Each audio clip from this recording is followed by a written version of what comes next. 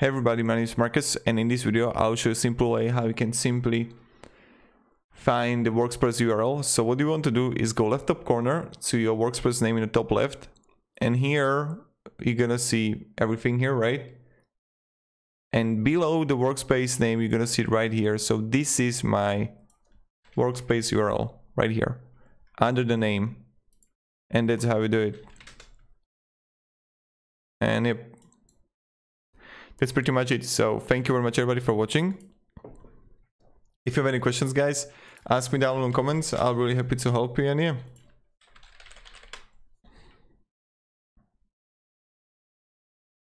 goodbye.